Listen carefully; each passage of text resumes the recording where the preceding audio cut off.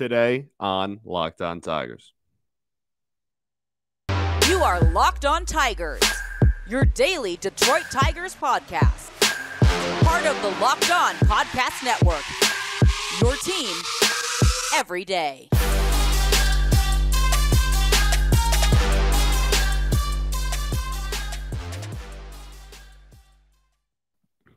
What is up, everybody? Welcome back to another edition of Locked On Tigers. I'm, of course, your host, Scott Bentley. Today is Friday. Happy Friday, April 22nd, 2022. Thanks for making Locked On Tigers your first listen every day. We are free and available wherever you get your podcasts. What a day. What a day. What a day Thursday was, eh? What a game. The Detroit Tigers win 3-0 against the New York Yankees in Comerica Park, right in front of the home crowd. It's a beauty. A lot of controversy in this game. A lot of emotions, I guess, is probably, I don't know if it's as controversial as it is just emotional. Just an emotional game for the entire city of Detroit, for everybody. We're going to break it all down here. First and foremost, I didn't realize until after I had posted it. I went in and re-listened to one of the parts of my of yesterday's show. My mic was just not plugged in. So that's why the audio might have been like weird or worse quality than it normally is, because it was just like my computer's mic instead of my actual like real mic. So that's why that happened. I apologize for that. We all have our days, apparently. Tigers win this one 3-0. Beautiful game. Really good performance by a lot of people. Really impressive performance by a lot of pitchers. I guess we can start off with, we should probably just start off with Miggy, right? We probably shouldn't beat around the bush. The elephant in the room, Miguel Cabrera goes 0 for 3 with an intentional walk in the 8th inning. It would have been. Look, I love Detroit. I love this city. Nothing. There are very few things on this planet that bring a smile to my face more than the city of Detroit and the people within it. Love this team. Love this city with everything I have, man. Incredible. Just an incredible moment for a Thursday 1 o'clock game, a weekday 1 o'clock game, and we get over 20K show up.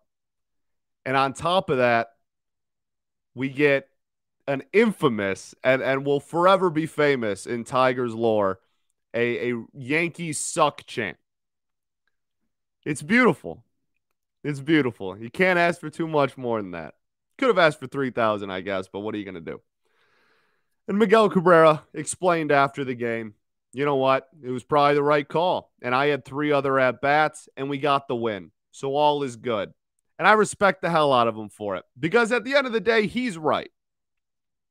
It sucks to hear, but he is correct.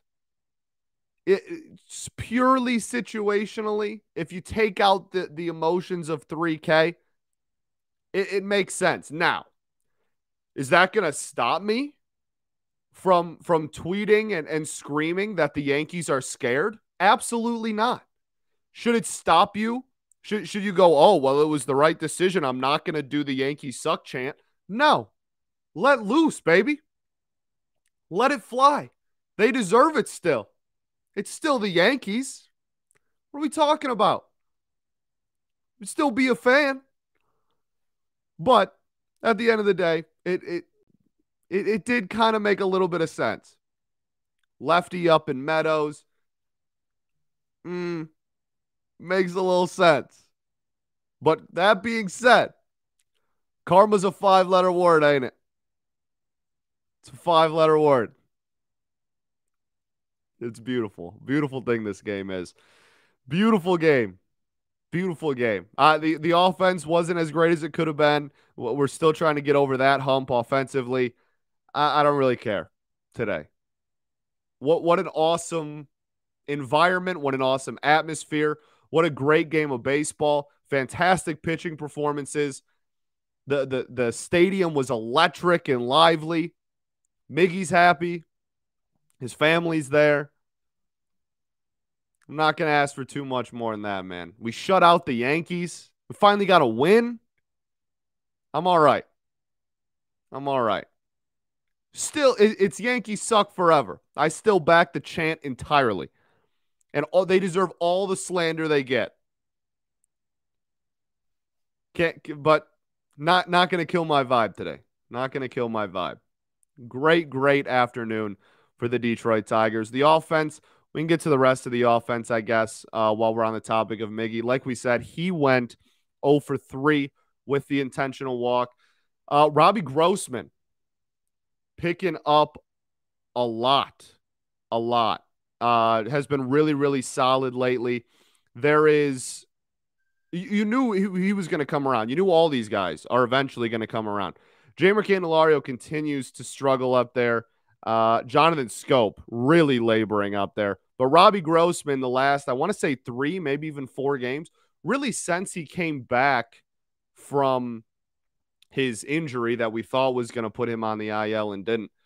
Since he came back from that, he's been pretty good. I mean, swung a very hot stick today, 3 for 3 with a walk. Can't get too much better than 4 plate appearances, 4 times on base. The OPS is now up to 600. So in one game, he raises his OPS. What was it? It was like 409 or something on yesterday's show, some low 400s. Now it's in the 600s. So we'll take it. We'll take it. Not going to complain from that. Like I said, Scopey and Candelario continue to labor. I don't think they're uncompetitive at bats, though. I still have faith that they're going to be fine and turn it around. Candelario especially, just getting some really weak contact on the ball. That at-bat in the 8th was brutal. That was really tough. Yeah. Thankfully, we ended up getting our insurance, and on top of all that, Gregory Soto is the dog, so none of it mattered, but you really got to can't have a slow dribbler. That was like easily worst case scenario, besides like a triple play, I guess. That was pretty much worst case scenario from Candelario there. Miggy, we already talked about. Austin Meadows. Look, man, I love this dude to death. And like, I know he had what, 3 strikeouts this game. I know that's not the greatest game in the world. And that hit that was out there, you know, not a cheap hit, but not a crushed ball either, right? But the BABIP gods are on his side currently and have been for the entire pretty much start of the season so far. And to come up in that moment, like they intentionally walked Miguel Cabrera on the cusp of 3K to get to you instead. So to come through in that moment is just so cool. So I'm just happy for him regardless. Very cool moment and definitely made Soto's job in the 9th a whole heck of a lot easier. Spencer Torkelson, I thought, put together a lot of really good at-bats this game. I thought this was a great game from Tork at the plate. Got the one hit, obviously. Had a couple other hard-hit balls in play. Really liked his approach.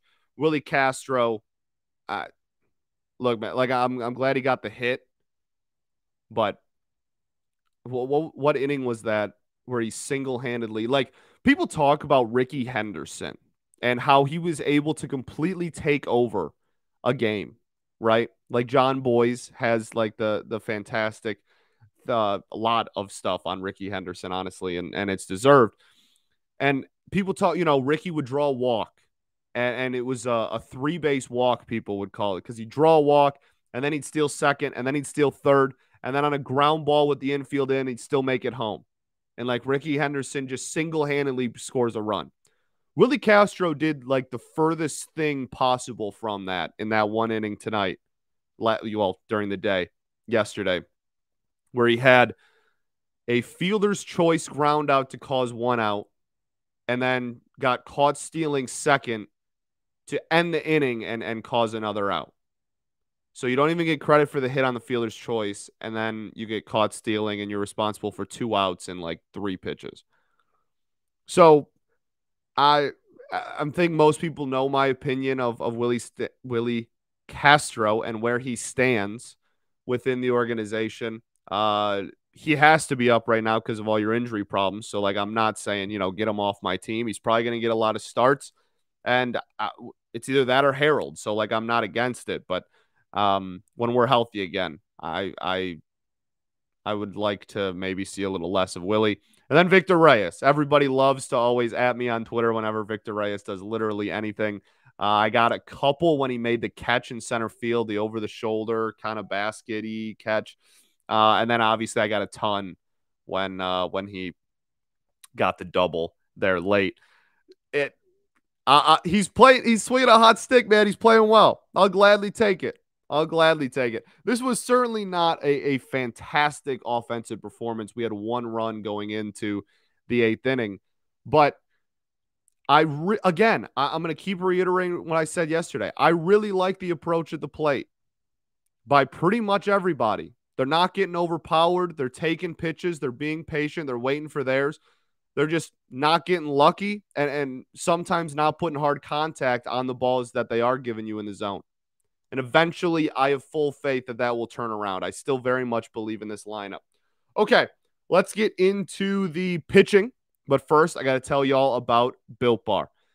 You got to try the Puffs. You have to try the Puffs. If you haven't, you're missing out on one of Built Bar's best tasting bars. Puffs are the first ever protein-infused marshmallow. They're fluffy. They're marshmallowy. They're not just a protein bar. They're a treat. And they're covered in 100% real chocolate. Puffs are a fan favorite with some incredible flavors. Yummy cinnamony churro, coconut marshmallow, banana cream pie. They're all so good. They're going to be your new favorite if they're not already. I assure you. Built Bars are covered in 100% real chocolate, and that is the Puffs included.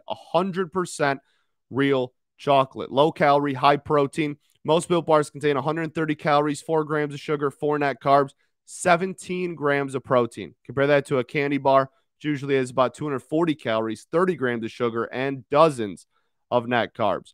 Mint brownie, coconut almond, and new for this month, white chocolate cookies and cream. They're all delicious. New flavors are coming out all the time. They think a flavor might be good, they'll make it. It will be delicious and good for you. Because at Built Bar, they're all about the taste. They make it taste delicious first, then figure out how to make it healthy.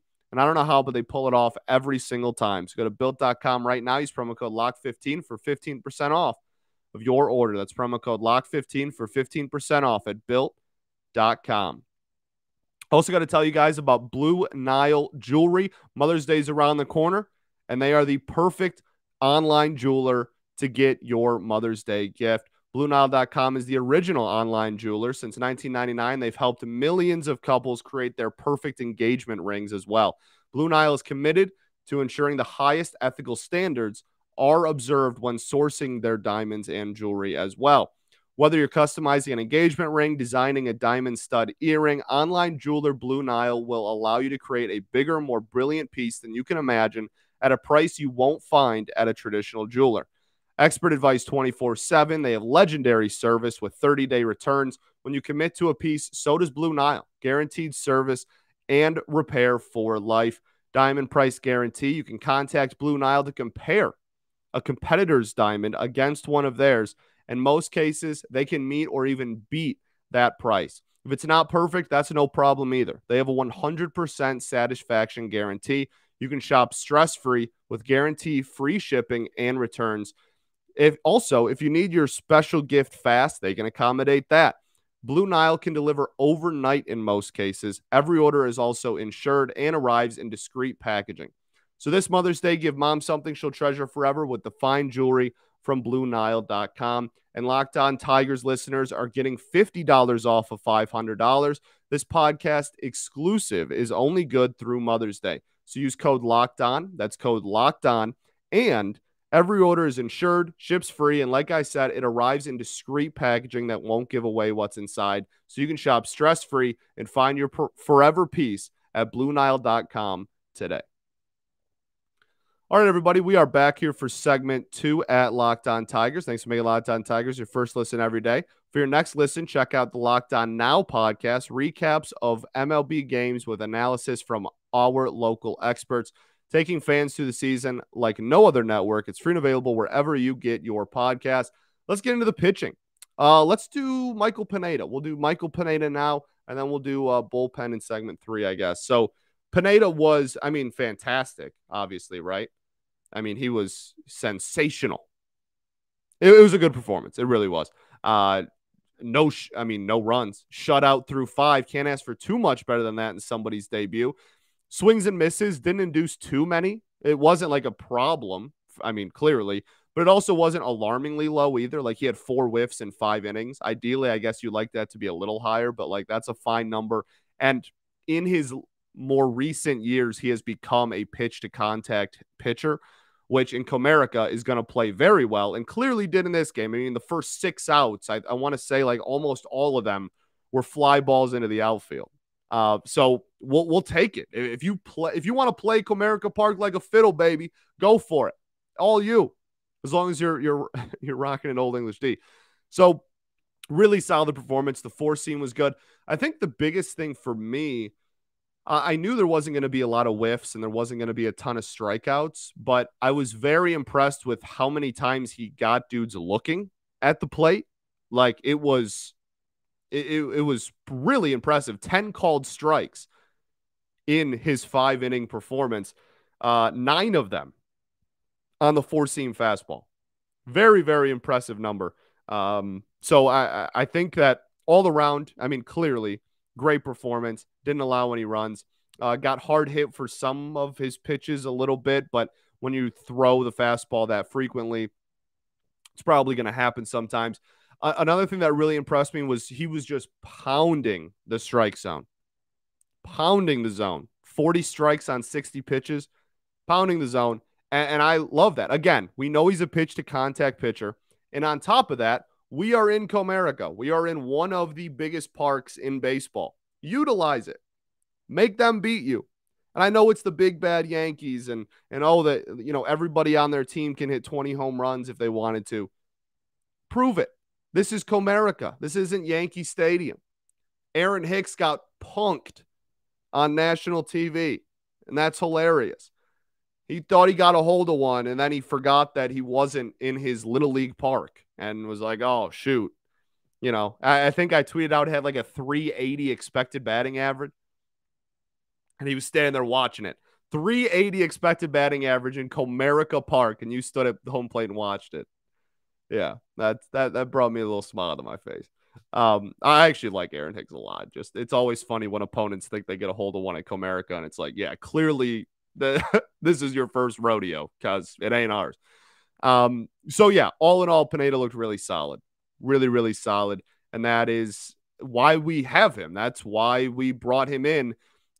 He's going to be extended longer as the season goes on. This was obviously his first start in a Tigers uniform, and he only had a couple of starts in Toledo. The first one, I think he only went like 3 innings. The second one, I think he only went 3 or 4 as well. So he's going to start getting stretched out now.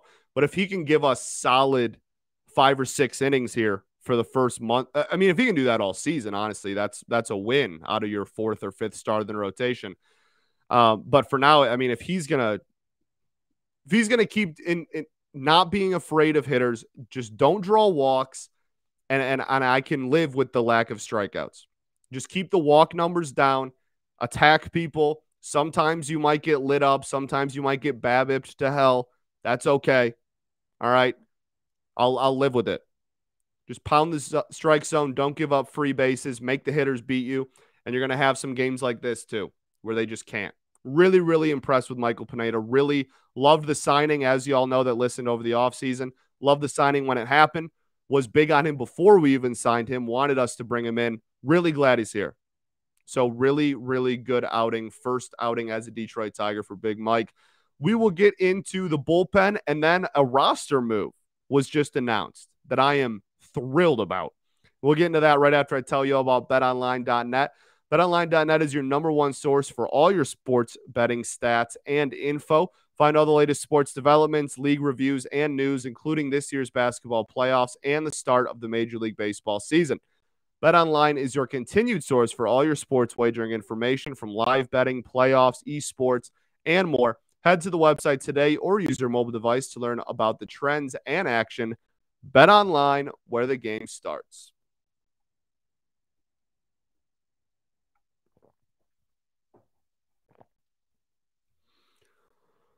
All right, everybody. Welcome back to segment 3, our third and final segment here at Locked On Tigers. Thanks for making Locked On Tigers your first listen every day. We are free and available wherever you get your podcasts, including YouTube. Go check us out on the tube. Okay, let's get to the bullpen because it was phenomenal. Well, a little bit of hiccup once, but it was really solid. It pumped me up. We had a shutout. Not going to complain too terribly much about anybody in a shutout win against an offense like the New York Yankees. All right. Jacob Barnes. Again, the cutter. Look, the cutter in this game got cranked twice. And one of them was very close to being a home run, as we talked about earlier with the Aaron Hicks at bat. But the four-seam fastball, I thought, was really solid today. So he's in that two-pitch mix. We've seen a lot of games. I think almost every game he's been in this year, there's been one of his two pitches has been really solid, and the other one was a little lackluster. I'm waiting for the game where both of them are fantastic. And I'm waiting for, maybe a step in development where that can just become who Jacob Barnes is. Both of those pitches being effective at the same time. Because the cutter in this one, I thought I traditionally, this whole season have really liked his cutter. The last two outings, it's been catching a lot more of the plate. It makes, knees weak, palms are sweaty moments. All right. But the four seam in this one I thought was dotted. I thought it was really effective. Got put in play twice for weak contact. Didn't get any misses. We got a couple of called strikes. I was impressed with the four seamer. The cutter, not as much as I have been the rest of the year. I'm just waiting. I'm patiently waiting for that moment where both of them are really effective in the same outing. All in all, though, Jacob Barnes continues to be a really important piece to this bullpen and a guy that everybody knew needed to step up with all the injuries that we have, etc. We need guys to step up, right? It's painfully obvious. Jacob Barnes has been that, I would say, so far this season. I don't think he's given up. I don't even want to say it because last time I said it, Joe Jimenez started giving up runs left and right. His ERA is less than 0.01 to start off the season, Jacob Barnes. So I think you're going to start seeing him in some more high and high leverage situations. Willie Peralta is just the dog. What a dog. He's got that dog in him. Phenomenal outing by Willie Peralta. Phenomenal. The splitter continues to be a work of art. The slider was really good today. I mean, just turning back the clock. Like he was pumping 97 today. He almost hit 98. He almost threw 98 today. Just under. I mean, my goodness. I very much appreciate Willie Peralta. And the cool thing about him is his versatility and ability to, he can give you the one inning and rear back and give you 97, right? But also, he can give you, your starter gets bounced early, maybe high pitch count early. He can go out there and give you 3 or 4 as well. And he's effective in both roles. This is a really, really, really solid Detroit Tigers front office find. And they deserve a lot of credit because he was really good last year and he has been really, really good this year as well. Big fan of Willie Peralta. Big fan. Alex Lang, the command struggled. He struggled with his command in this one. I've been very open about the fact that this was going to happen. That he was going to have games where his command just wasn't there. I will say the second hit of that inning is a cheap hit. That shouldn't be counted against. Well, it's going to be counted against as a hit. You shouldn't take that as a knock against his outing. That's a cheap hit. That's weak contact. That's that. If it's hit a foot to the left, it's a ground out. It's a cheap hit. So whatever on that one. The walk obviously can't happen. And the lead, 2 hits. Not great. The command wasn't good. Like I said, I've been very open that that's how he is going to work this year. The stuff, however, was still fantastic. Still got the nice swing and the miss on the slider. Still has good movement. The 4-seam is still ever solid. It's never going to be a stuff problem. It's all going to be a command problem. And nobody's coming on here and saying that he's going to be the best reliever in all of baseball this year. He's going to have his moments, as he clearly has already had now 2 on the young season. But when he's on, watch out. And thankfully, it didn't cost us anything in this game. But as I have said a plethora of times in this show and in the whole season and in spring training and going back to last year, the command is something that he obviously needs to work on. So not a great performance by Lang, not a great outing, but was saved by the king and the closer. Don't get it twisted. The closer, Gregory Soto. Phenomenal outing by Greg, my king. That's Gregory Soto's music. And you best believe it. You best be terrified when you hear it. Because that's his music, baby. Oh, first pitch out of the pen, 100, dot low and away. It's really nice to have. Really nice to have coming out of your pen. I love him so much. That was a big boy outing, man. It was. That was a grown-up outing. And he deserves a ton of credit. Going in there, bases loaded, 1 out. We know he's had problems fielding in the past. Made a great decision. Accurate throw, toss, whatever you want to call it. All good. He has to go through Rizzo and Stanton with 1 out and the bases loaded. Gets out of it without giving up a run. Then goes to the 9th and was really not even competitive. There weren't even really any competitive at-bats against him. Just mowed him down.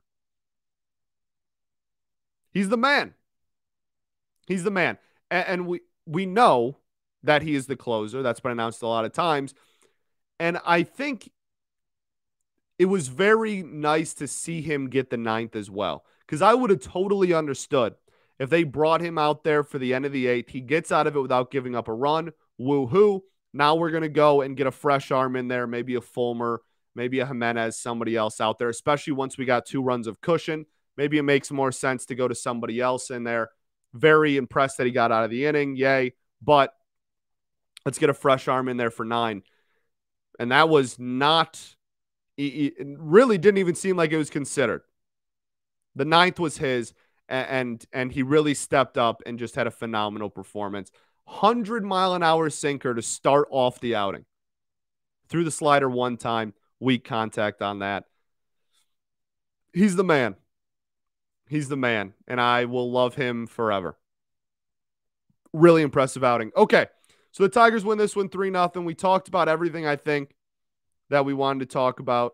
The Miggy thing. Don't let anybody tell you to stop booing the Yankees, ever. Right decision, wrong decision, don't matter. They deserve it. Let's get 3K tomorrow against Colorado. Michael Pineda's solid. Yeah, the only other thing to talk about, Bo Brisky's getting the call up, baby. Sunday is Bo Brisky Day, and I am pumped. I am pumped.